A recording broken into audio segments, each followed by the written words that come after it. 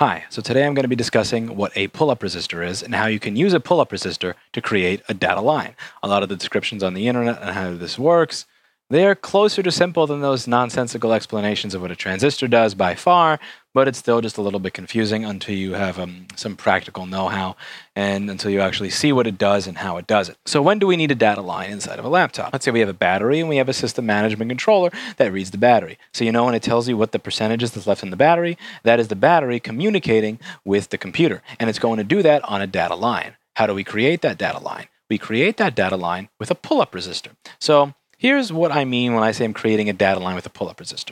A lot of people think that you're simply creating a data line by just shooting data out, and that's it.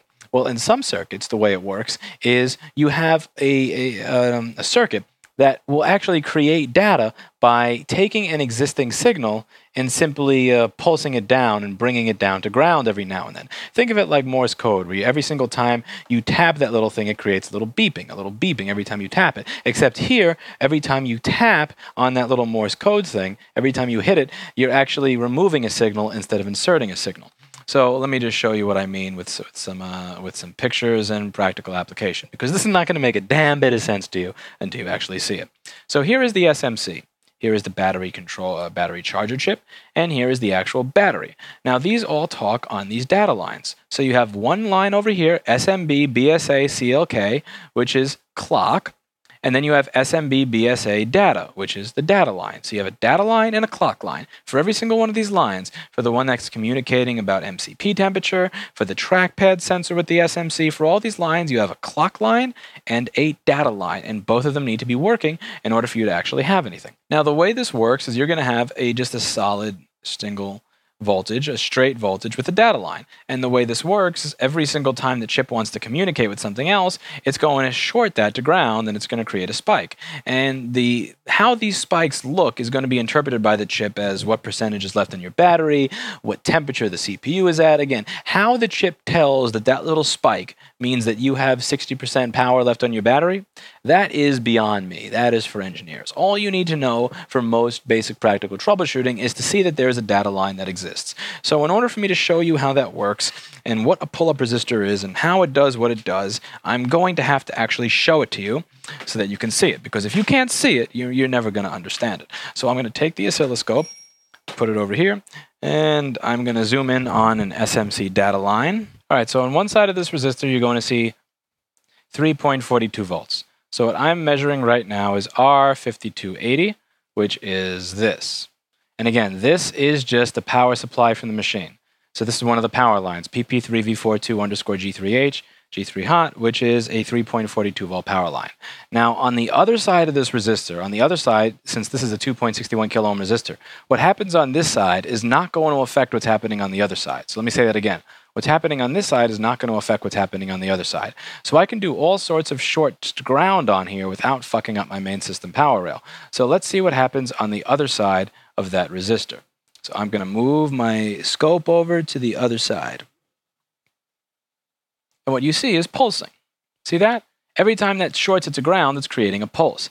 And the duration of that pulse, and also how close to 0 volts that pulse is going to be communication. Now again, don't ask me what that communication means. I have no idea how the SMC tells whether the battery is at 58% or 59% based on those pulses. Good luck decoding any of that nonsense. The important thing to know is that this is what a data line is, and here's how it operates. So a pull-up line is simply going to take a line, it's going to create a line and ensure that on the other side of that line, it's isolated from the rest of the machine and that you're at a constant 3.42 volts. That signal is not going to change unless something else on that side of the line decides to short it to ground or do anything. So every time the SMC, the battery charger, or the battery want to send a message, it will simply make a little pulse. It'll short that signal to ground. And since you have a resistor that's 2.61 kilo ohms between this data line and the main system power line, it's not like you're shorting a main system power line to ground.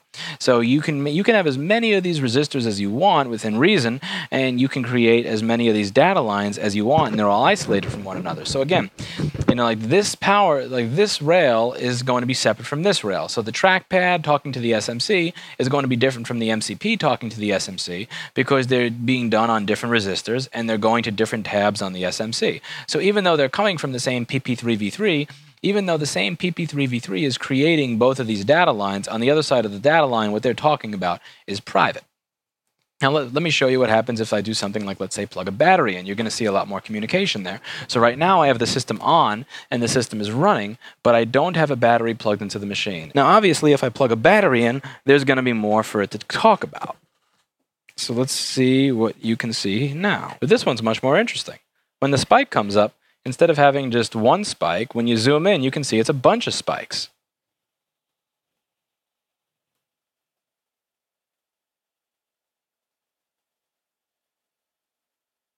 And if I play with the trigger on my oscilloscope, I may even get it to a point where you can see more of it. So see, that's actual talking.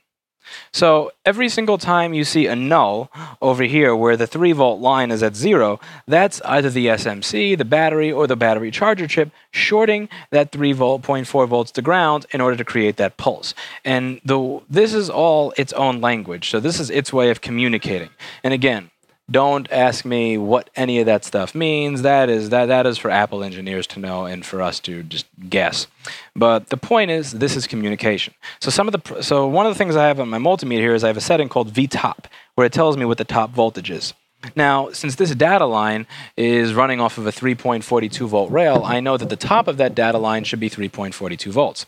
So let's say that my data line is stuck with a VTop of 2.6 volts, or it's stuck with a VTop of 2 volts. What that's going to tell me if I'm troubleshooting a circuit is that maybe one of these components is constantly shorting it to ground improperly. So let's say that the top of it is only 1.5 volts or 2.5 volts. I know that it's not working the way it's supposed to. I know that the data line is corrupt, and that's something, it may be shorting it to ground. Maybe it's my SMC, maybe it's the board, maybe it's the battery charger or the battery. Whatever it is, something may be shorting it to ground that it's not supposed to be. And knowing how a pull-up resistor works, knowing how a data line works is going to help me with that. So here I see healthy pulsing. It's going all the way up to 3.4 volts. It's going all the way down to 0 whenever it wants to. And you can. This is data. This is data moving. This is what it's supposed to look like. If you see nothing here, then you know that something is wrong. Maybe the SMC is not initiating the first pulse. Maybe the battery charger chip is not talking the way it's supposed to. Maybe the battery charger chip is actually pulling the line down, and that could be a problem. So again, one of the things you can do to troubleshoot this, if you don't have an oscilloscope, is you can take a standard multimeter, and you take your multimeter, which I'm going to put sideways so I can fit it in here. So let's see, I won't have to put, here we go. I can stand it up, and you can see it. I'm going to put my multimeter in diode mode, and I'm going to put a red probe on ground, and then I can put the black probe on one side of the data line, and then I get a number. By the way, a lot of people ask me, why do you use diode mode instead of resistance? It's purely for impatience. So watch what happens when I put the multimeter in a mode to just define resistance. This is fucking agonizing.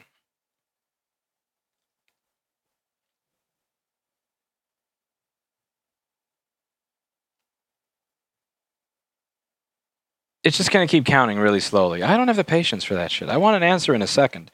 I don't have I'm lucky that my hands are steady enough that I can hold that there for 1 second, much less all that time. Watch diode mode. You get a number.